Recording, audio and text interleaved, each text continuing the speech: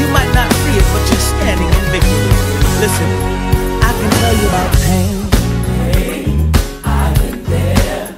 And I can tell you about change. I've been there. And I've had do some teaching this morning. At the end of every year, you have the purpose that you want to do something new and be an improved you in 2019. Would you let your heavenly bosom and say this declaration with me? I want a better me. I want a better me in 2019. In 2019. Now, many people want a better them, but they don't know how to get there. So I'm going to give you a recipe today that's going to help you to transition. So if I don't holler, if I don't scream, it may come up on me, I don't know. I want you to get a writing instrument, get your phone, go to your notes section, because I want you to make notes about you as you go through this lesson, because my purpose is that you would be a better you in 2019. Amen. That you would be a better you in 2019. Praise the Lamb of God. That you would be a better you in 2019. My mama told me don't get more food than you gonna eat. So I take that literally as I approach the scripture. So I only take what I'm gonna eat. So James chapter 4, verse 6. James chapter 4, verse 6. Amen. James chapter 4, verse 6. When you get this, say, I've got it. If not, you can look at the closest screen to you, and it will be a blessing to your heart. I only want the first 5 words. It simply says this. Read it with me. He gives us more grace. Say it again. He gives us more grace. That's it. I want to talk for a few moments from that particular thought. More grace. When you wait till you see, just hit the wake off your day to say, Pastor's going to talk about more grace. Why more grace? Are you ready to learn? Why do I need more grace? Why is James suggesting we need more grace? Romans chapter 5 verse 20 says it like this. It says that the law was brought in so that the trespasses might increase. Next slide. And he goes on to say, after he says those words, but where sin increased, grace increased all the more. Somebody holler, more grace. More grace. So the system of laws that's in our way today, the reason why the law system don't want you to speed is so that they can keep down transgressions. That's why when you're driving 10 or 15 over the speed limit, your eyes gauge over where you're supposed to be. And it's that conundrum of what the law was in Scripture, is that God has put some things in place to keep you from being wild, W-I-L-D. Anybody ever know somebody that's just went overboard and was wild? You remember your days in the world where you did some things, but you just wasn't as wild. I mean, you came home late, but you dare not come to mama's house sloppy drunk and somebody have to bring you in the house and you didn't even in your own vomit. That's wild. You had some few friends, but there's some people that was more wild than others. And this is what the law did in times past, my brothers and sisters. It was to keep us to a limitation of our transgressions and trespasses. And by default, you all are here today suggests that all of you have some affinity with the law. The law is the word of the Lord. And that is, it helps me. I still may cuss a little bit, but without the law, I would be wild. Y'all come on, talk to me. I would slap you with the holy hush more often than I would, but because of the law, I kind of abide by it a little better. Somebody say, thank God for the law. Now, we're not under law. That's right, we're not under law, but God said that the law is good for those who use it lawfully. So if you use the law lawfully, the law is good, it keeps order. Can you imagine a world with no law? Can you imagine a world with no judge system? Can you imagine a world? Well, my brothers and sisters, that day is coming, but that day is not now. So Romans 5:20 lets us know why we need the law, or why we need more grace. Is because there's still more sin. Y'all don't know when to shout.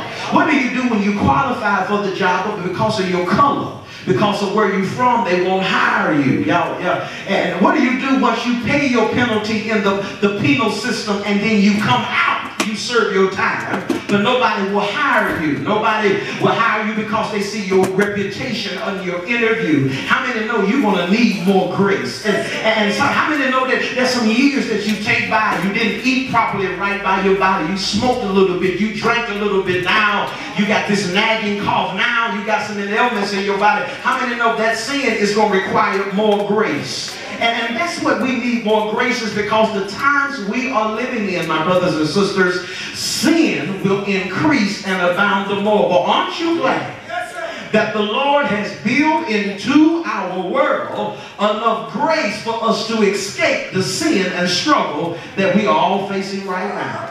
The law separates three kinds of people. Make this notation. The law is important because it separated the people who, number one, those who don't know better. Now you have a remnant of people who live in the world, they don't know no better. Praise God. You pray for them, because watch this, when you don't know no better, you ain't even have you don't even have a chance of doing any better. So you have, number one, those who don't know better. Number two, you have those who know better. And that's why I come to church week after week after week after week, is to do what? To know how to do better. Because if what I don't know, I can't do. Y'all don't know when to shout. If I don't know it, and that's in every area of your life. If you don't know how to save money and budget money, you blow everything you get. Because you're penalized that you're doing is always equivalent to what you know. It's those who don't know, those who now know better, and then also, number three, those who are doing better.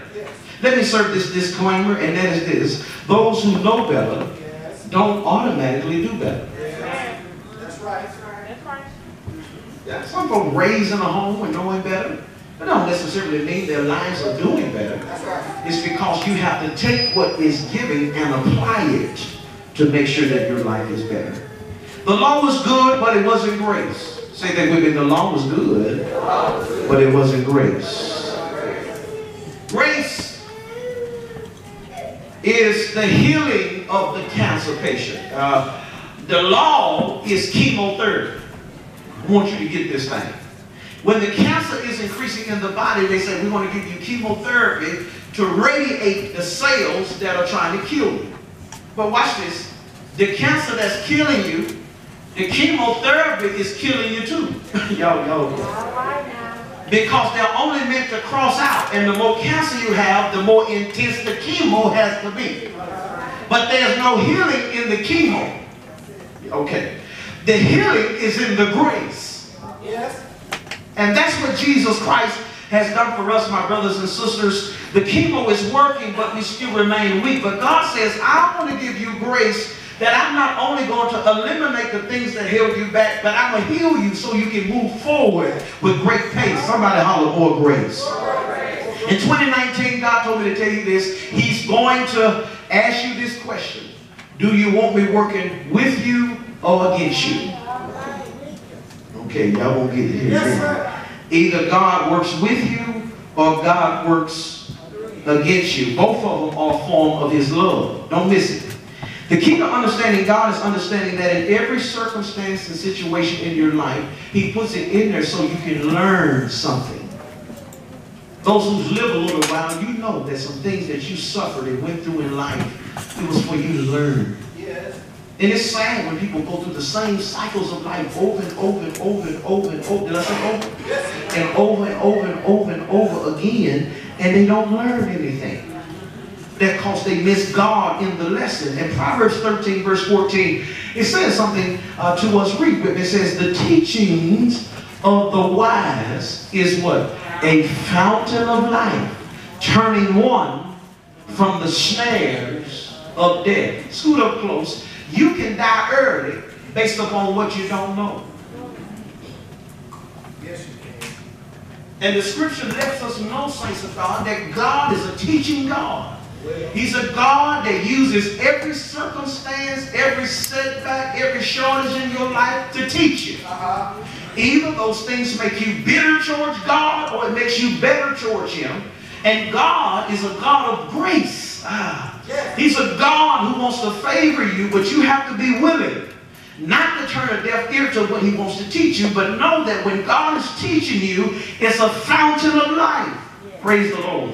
Suggesting to us that without the teachings of Christ, we are nothing more than sheep without a shepherd, headed for a cliff with no one to turn us around. Yes, sir. And some of us have lived our lives. Anybody testify on yourself today and say, I have been towards a cliff, seemed like I was going to fall off of it because I was stuck on stupid and I was going to do it my own way. I wish I had some real witnesses to testify here. But thank God that somebody came along. Thank God for the rocks God threw. Thank God for hollering at me. Thank God for distracting my attention from what I was doing to give me an opportunity. Somebody holler, more grace, more grace. Every situation in Scripture where God was working against His people, watch this, was not always a sign of rejection. It was a sign of resistance. And sometimes you are so buoyant what you want to do, God has to resist what you're trying to do. And some of you say, well, why God won't help you? Why God won't do this? Why God won't do it? You know what the answer is? It's because it ain't nothing God wanted you to do. If God can get in the Garden of Gethsemane and stand in the face of Jesus when He was crying for Him to move the cup and not go to the cross and tell Him, no, I ain't going to help you. Stay in there, get somewhere, and get ready to die. Get out of my face, Jesus. In other words, I'm resisting what you're trying to quit on. Y'all gonna get it in a minute. God's resistance is a form of His love. Say that with me. God's resistance is a form of His love. Love is an acronym I want to give to you today. Resistance of His love. Love is, first of all, lessons. Yes. They are lessons. When you have lessons, it's for you to learn something unique about God. That's right. You should be able to go through your life and see that it's some stuff you went through in life that put you in a place where you say, you know what? Yes, sir. God is a healer. Wow. Or you say, you know what? Oh, yes, He is. God is a God of a second chance. Yes, He is. If I surveyed this room, I'm sure somebody would shout and say, that's some stuff some people died from that I didn't die from. And I learned the lesson to take care of my body and to watch what I eat and watch what I drink. So you think some people stuck in, why they just won't taste this? Oh, taste that diabetic tea? No, you know what I'm fighting against in my body? No, that's a lesson. So that's a form of God's love. When He resists you, He resists you with lessons. He puts Jonah on the boat to teach him something. What's that? There ain't no other way but God's way. You'll learn that in a minute. Number two, omission. Meaning God allows to resist you because there's some things you left undone. How many got children that wants the gifts even though they've been clean? Y'all ain't gonna say amen. Glory to God. I still want everything that you promised me. Did you do what I asked you? No, that ain't what you said. No, I promised you, but it was conditional. Are y'all gonna help me here? And so God resists you because, watch this, there's some things in life you omit. He told you to pray before you went in there. And you didn't do it. And you said everything you wanted to say, but He told you to pray and you still didn't do it. So you didn't get the job. Now you mad at God. You so mad at God, you stopped tithing. You won't even come to church no more. You mad. You upset because you felt He failed you. No, He didn't fail you. He resisted you. Lessons on mission. Number two, sometimes God's love brings about a resistance because He's trying to validate you. And some of you are there in your life right now where God is trying to validate you. In other words, He's trying to legalize something uncommon. This is what happened with Jesus when He was trying to validate Him. Jesus didn't fit in. God cut Him in. I'm about to take it on right. Some of you would never qualify for the systems of this world and to do it cookie cutter the way they want you to do it to succeed. And God is so powerful that he already knows that they're not going to let you in. He already knows they're going to fight against you. But watch this. When God be for you, I got some witnesses there. Who can stand against you? That's the validation of God coming in the clouds. Looks at Jesus, says, my son in whom I am well pleased. Wait a minute. He hadn't healed nobody. He hadn't done no miracles. Can I tell you this? You don't have to work for grace, baby. You qualify for grace just because God likes you like that. I guess somebody raise your hand and say, he just loves me like that. That's my validation, is that he loves me like that. Well, Michael, why are you? Well, I'm there because the Lord just loves me like that. Well, how are you making it? I'm making it because he just loves me like that. I'm not qualified. I'm stuck on stupid having a time. But God validates us in the name of Jesus. And E is the fact that God resists us, watch this, until we've had enough. And some of you will testify right now. Scoot up close. Let me tell you this, because I believe this will minister everybody in the house. You was going to do it until death. Yes, sir. You grit your teeth that God said, I got the energy to withstand you. I'm going to do it till I'm satisfied. Did you say that?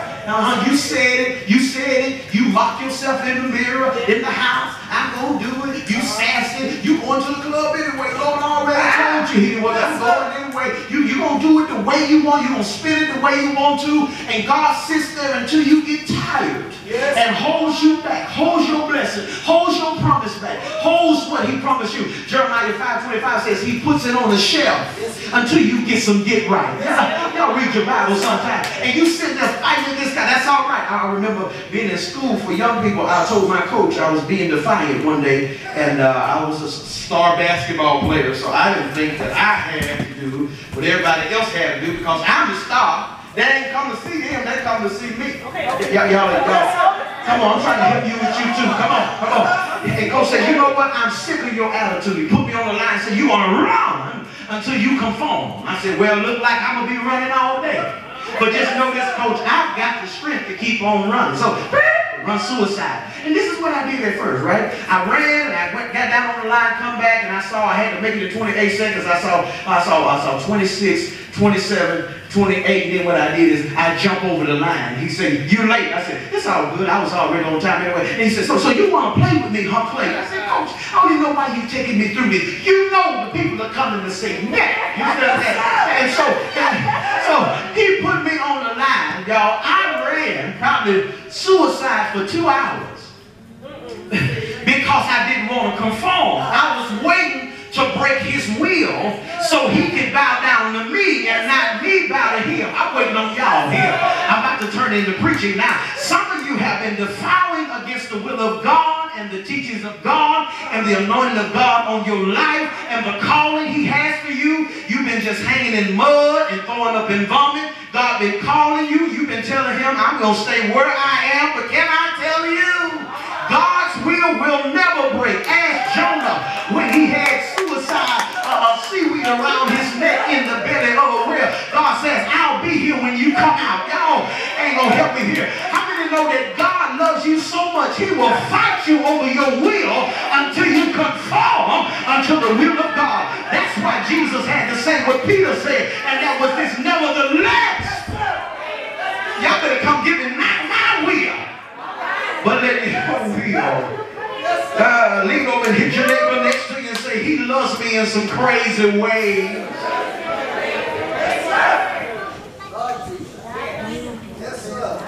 Look at these, the will of God. Look what the Bible says. He was running his ass, the donkey. And when he saw the angel of the Lord standing in the road, my brother, that's the word for you today. The Lord will stand in the road against the path you want to take until you bow down and do what he's told you to do. Look what he says. When the donkey saw the angel of the Lord standing in the road, the angel of the Lord had drawn his sword in his hand. Yes. You see that? Yeah. Y'all see that? Somebody holler resistance. Look up here, saints. A lot of the things that you are claiming that Satan is holding you back from ain't Satan at all. It's the Lord. The angel of the Lord was sent to resist him. Not only did it happen to the prophet Balaam, but it also happened to Joshua. Joshua was used to fighting. How many fighters I got in here? You gonna fight tooth and nail? You ain't gonna let nobody get nothing over you. You gonna fight. Oh my God, you gonna tell somebody, I'm gonna do it in spite of you. I don't need you. Tell folks, I don't need you. I'm gonna do it on my own. I've been there, But look what Joshua was a fighter. Look what it says. And when Joshua was near Jericho, he looked up and saw a man standing in front of him. And he had his sword drawn in his hand. Joshua, who's the fighter, yes, come here, Deacon Doctor, come here. Stand right over there. Let me minister to someone just face to face. See, this is what we do with God. And this is what you did in 2018. When things get tough, you know, you even do God like this. Whose side you on, player? Right? You on my side or you on the enemy side? See, and that's what we try to do in our lives. Go ahead, anybody in here that lives life trying to figure out if people are for you or against you. That's your whole life. If they don't help you, you must be against them. If they for you, you love them until they seem like they against you. And we do that with God. And Joshua was used to fighting, used to trying to see who's on his side, who's not. So he gets up in the angel's face. He says man because that's the only way he could equate this angelic-like being in the human earth. He gets up in God's face and he says this, are you for us? Are you for the enemy? Right? And next slide, it says this. It says, go back to where you were. If you read verse 14, it says like this. And God, through the angel, says, I ain't on neither one of y'all side. Y'all missed it. When you don't have Christ's teaching and don't have his understanding, you think your life is for you. So you divide your whole life to see who's on my side, who ain't on my side. And the angel tells him, player, this is not how heaven works. It's not am I on your side? It's not am I on Jericho's side? The question is, whose side are you on? Look down your road and say, neighbor, are you on the Lord's side or are you on your side? Thank you. And he resisted him. And he resisted him. And he resisted him. When God resists you, he's not working with you. He's working against you. The Bible says it like this. The way of the transgression is hard. Meaning when you transgress against God and you want to do it the way you want to and not the way of the Lord, then he says, I'm going to make it hard for you. Give you an example. God says in his word that when somebody's talk crazy to you, it says, return a soft answer to them. That's what the word says, right? That's Proverbs 15, verse 1. So, the word of God comes to your heart while somebody's talking and spitting and all that stuff at you, and you got an attitude and looking all crazy, and you getting ready. You ready. You ready. You ready. You ready. As soon as they get through talking. Come on, y'all hear me. Y'all know. You got all what you used last time. You already know how you're going to wrap this snake word around this neck. I hear her talking, but I already know I'm going to shut it down. And then the Holy Ghost do like this. Just answer with a soft word. And you look at the Holy Ghost and ask the Holy Ghost, whose side are you on? And the Holy Ghost will say, I'm not on your side. And I'm not on their side. Whose side are you on? That's right. In 2019, we must purpose that we want to represent Christ. Not want Christ to be a representation of us. You're going to get it on your way home. Neither side is what God says, and the angel instructs you that you can get the gift that God already has established, but only for those who are willing to obey. That's good. David says this word, he says, I understand that you got to get in what God is already doing. And that's my prayer for you as you move forward for the end of this year, is you find out every area of your life, if you make a notation, that God is not represented in my life. In your faith, is God represented on what you believe? Your belief system determines how you act. If you act crazy, it simply means you don't have much of a belief system. Right? In your faith, in your finances. Is God in your finances? Right? How do we know? Well, just look at your report. Stop crying about being in debt and always being last when you make God last. That's good. That's good. Yes, sir. I want to really help the saints. Because saints cry about stuff and they, watch this, they defile God. He says to do this. No, I can't do that, Lord. Okay. So when you're struggling and you're going through and you feel this way, accept it.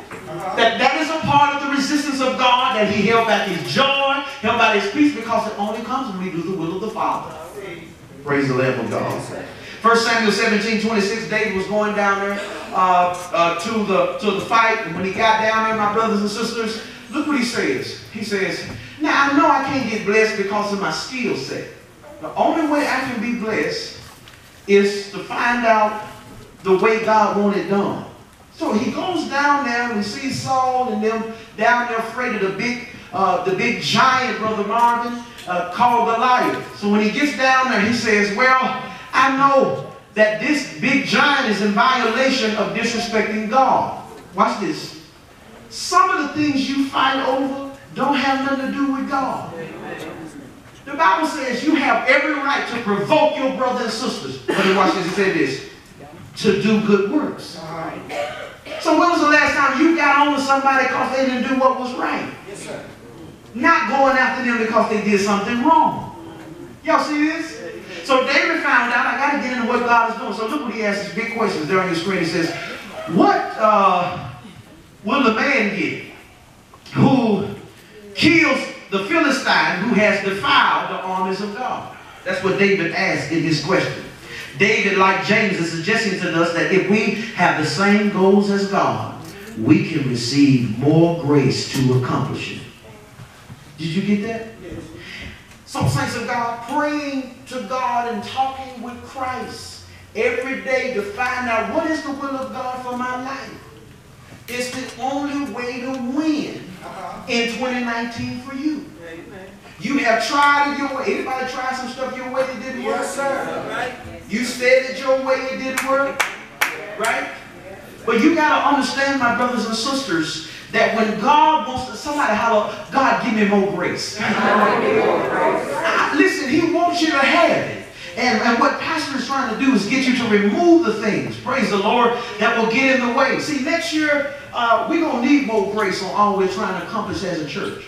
We're trying to do some things, I'm telling you, and you would think, well, Pastor, why don't we just wait till the church is jam-packed full again? Why don't we just wait till we got a millionaire join the church? Why don't we just wait on that? No, waiting upon human support shows a lack of faith. Yes.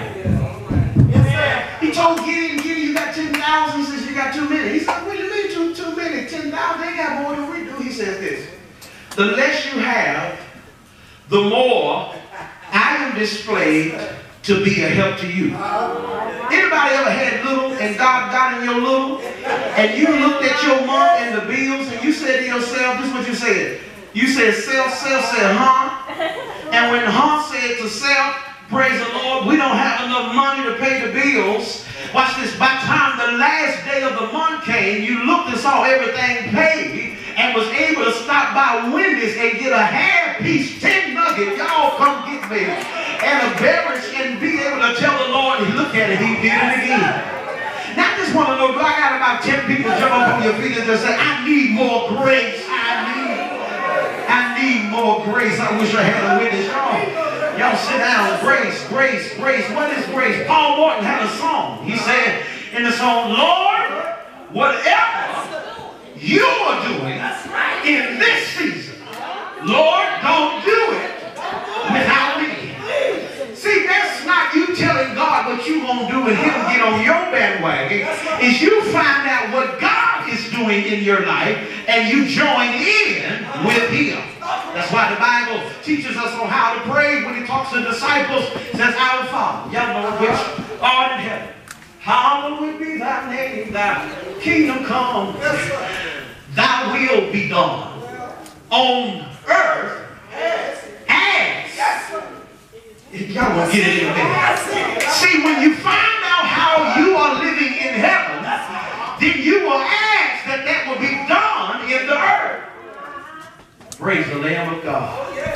Praise the Lamb. James is teaching us that the very able present help of the Holy Spirit is not only the author, but he's the conveyor. Yes, sir.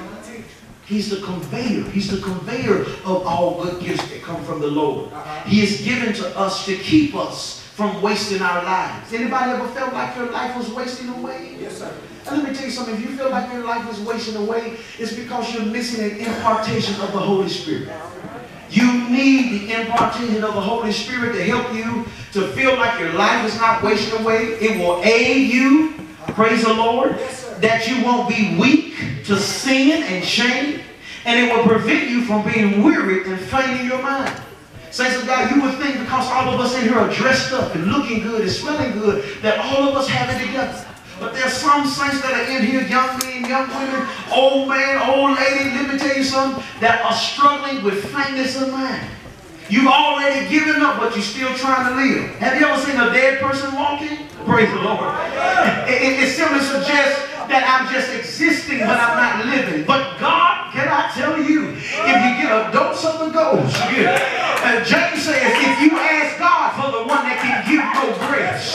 Let me show you what more grace looks like. I'm having a bad day, but I got the Holy Ghost in me. So what the Holy Ghost does, it overrides how bad my day is, and I'm able to see greater is He that is in me, hallelujah, than he that's in the world. And when I seem like I don't have a plan, I lean on the Holy Ghost, and then He tells me how it's going to work out. He'll say, go down here, do this, call such and such, and they're going to do that. Now it's done. Stop worrying. Y'all got to know that when God gives you more grace, you can overcome anything that is going on in your life. Governmental shutdown. We're living in the time, saints of God, you are going to need more grace. Nobody in here would ever want to feel like the people that are paying you just call you in tomorrow and tell you we can't help you no more. Cut your benefits. Somebody says that we're getting ready to relive some of the older days that took place where, y'all remember that the Great Recession, where people had money in banks.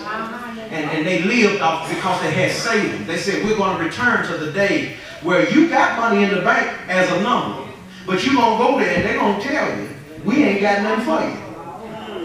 Because we have to understand that we can't live on the systems of this world. Yes, sir. They're full of sin. They're full of sin, politicians, and we can't depend on humanity. You will need something that assists God in heaven called the Holy Spirit. If you lost everything right now and still had Jesus, would it be enough for you?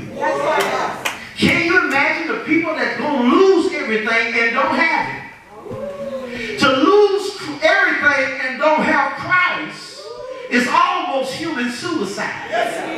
But aren't you glad that the most sin in this world, the more things that fight against you, the things that come against your mind, the things that come against your body, aren't you glad that God is the answer? And that answer that lives is just not something that sits high, but it lives on the inside of you. More grace to love the unlovable. More grace to lead our families and our faith institutions. More grace to live a healthier life. More grace to be holy and humble before the Lord Jesus Christ. That's what the Lord wants to do. In my close, I want to give you these 5 grace principles that I want you to go through your life before the year is over. You're getting ready to take a break. You're going to be eating ham and all that kind of stuff at home. You're going to be relaxing and amen. You ain't got nowhere to go, breaking wind under the cover. But why are you doing that? I want you to assess your life, because to do what you've always done is to get the same results you've always got. That's right. Praise the Lord. Here are the 5 keys to grace, and I'm going to walk through these, and you make whatever notes you wish, and I'm going to close. Are you ready? The 5 keys in more grace of your life. Number 1, are you ready? Set goals. Set goals. Let me ask you this. Are you doing in 2018 what you said you was going to be doing in 2018? Oh, I didn't plan that, Pastor. Oh, you did? No, I just however it comes. I just go with what comes. Okay. Have you been productive? I don't know. How do you find productive? How do you define productive? I sit on the porch every day and get some tea and stuff like that. And Jimmy Dale will be down there. I go down there and play with them a few times. And that's it. They eat some fish on Friday. That's about all. Right? Set goals. Proverbs 16 verse 9 says this, a man's heart devises his plans, but you need the Lord to order your steps. Habakkuk 2:2 says it like this, write the vision, make it plain. If you wrote down on one sheet of paper what your life looks like in 2019, let me ask you this, what would that piece of paper look like? Yes, sir. I would be debt free. How are you going to do it? You can't do it buying shoes every time. You buy shoes, Lord Jesus. Shoes you can wear, can't wear, thinking about wearing. You can't do it. Because the plan is going to do three things for you. Write this down. It keeps you from detours. Detours, if you want to find detours, is you take a roundabout way from the original route.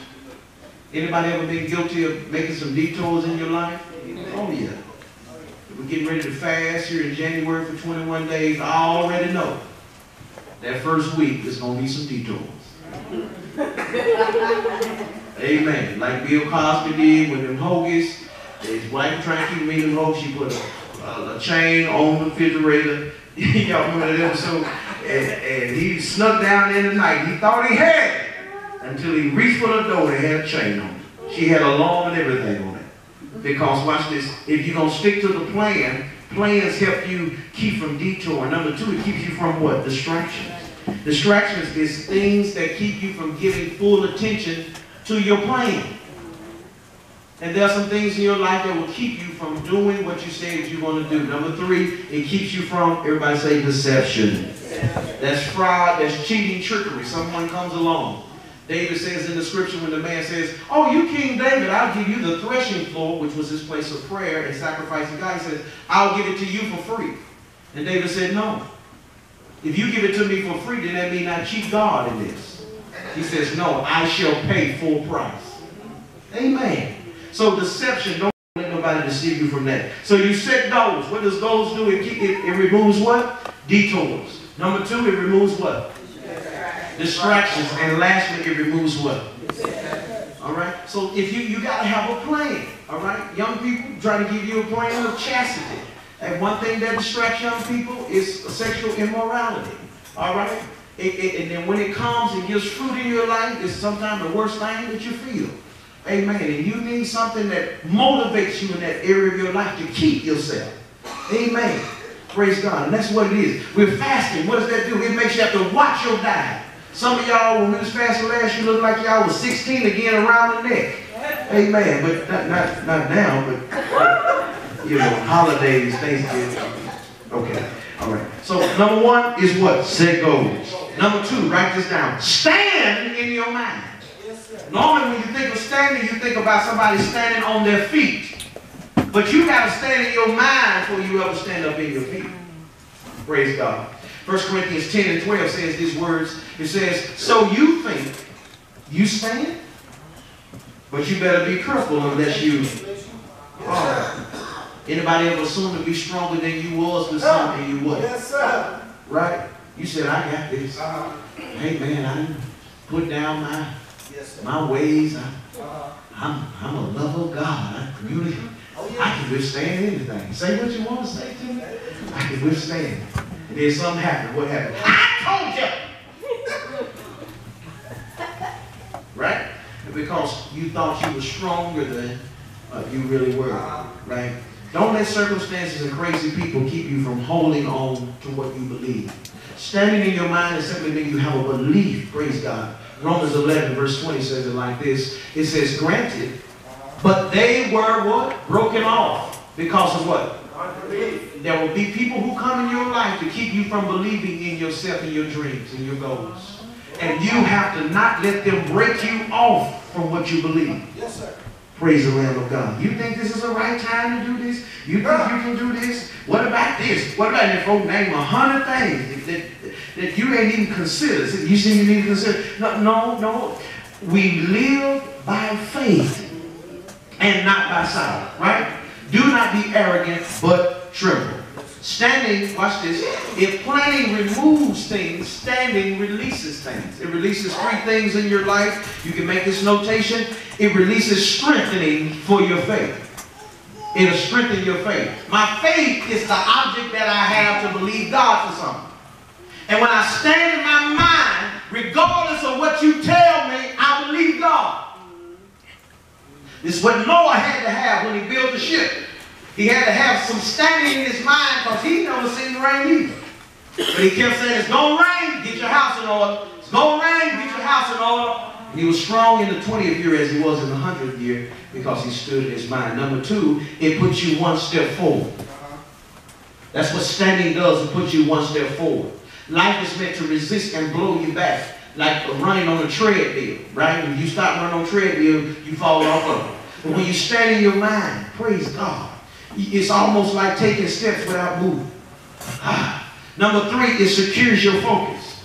The more you stand, the stronger you become. All right? And that's why many saints and brothers and sisters can never achieve anything. It's because by the time February is going to come, everything you promised yourself in January, you quit. You go buy the tights. You got the vegan drink. Y'all got everything. V8 juice. Got the membership, paying $10 a month, right? You gonna do it. I'm gonna get in it. And then February comes and honey, I'm tired. I ain't anybody got time. And the less you stand, the weaker you become. 1 Corinthians 15:58, you can write it down. It says, therefore, my brothers, stand firm. Let nothing move you. Always give yourself fully to the work of the Lord. Because you know that your labor is in the Lord and it is not in vain. Amen. And that's what God wants you to have. Number 3, write this down. Forgive yourself. Everything that you failed at 2018, get a grip with yourself. It's okay if you thought yourself to have failed, but get yourself together and forgive. Acts 1:18-19 talks about how Judas could not forgive himself. And because he couldn't forgive himself, he killed himself. Raise your right hand. I pledge allegiance before the Lord. Before the Lord. To forgive myself. To forgive myself. Of all things. For they have passed away. In Jesus' name.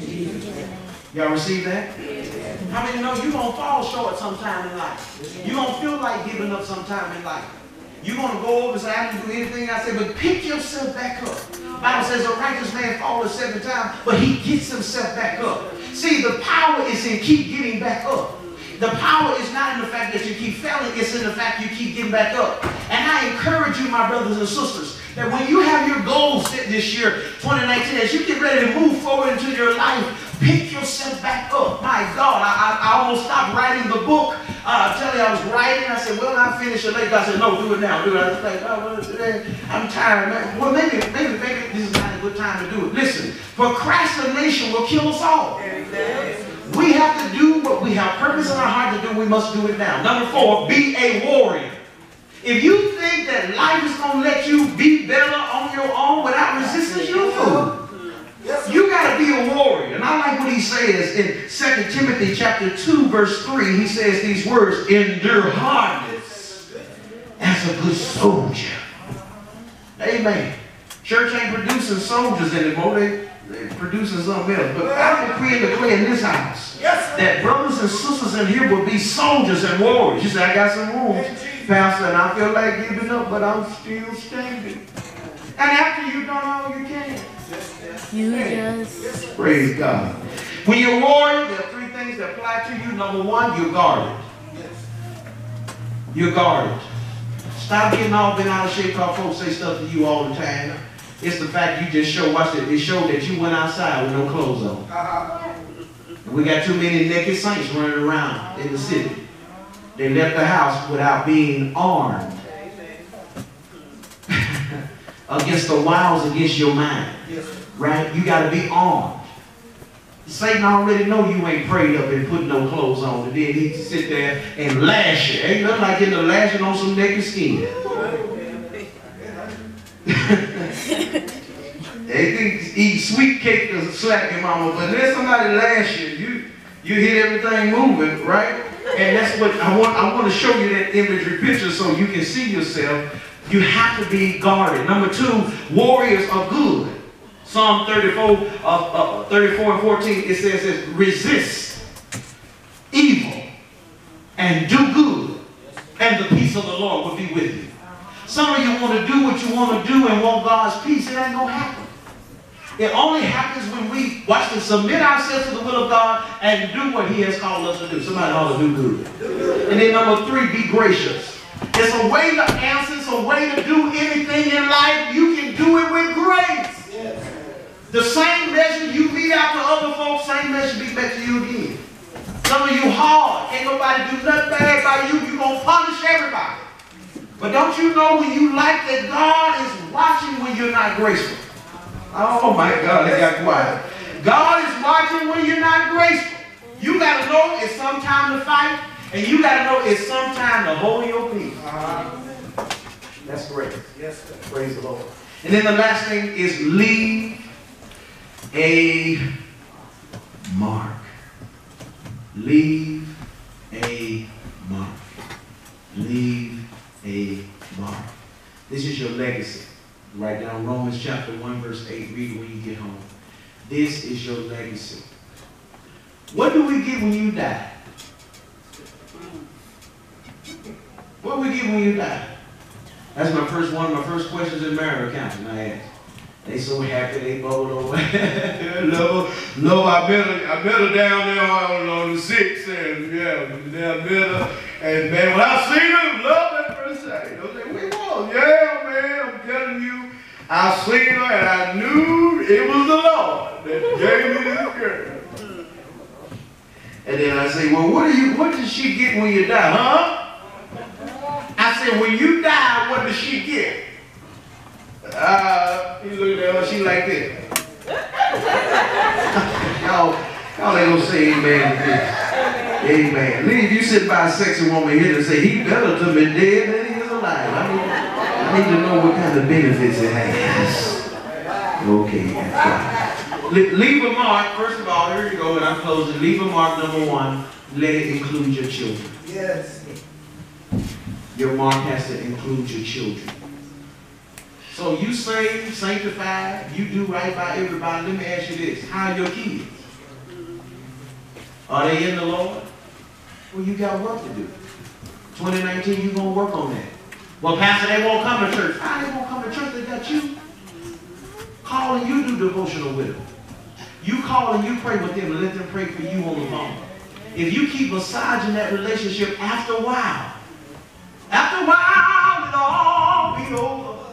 After a while, the sun is going to shine. I think y'all too young. Y'all don't know about those kind of songs. But include your children in your legacy. That's what you have to do. Number two, endure until completion. Endure until completion. Don't you quit till it's over. Sanballat and Tobias in Nehemiah chapter 2 was fighting against Nehemiah. And Nehemiah said, I'm not stuck there.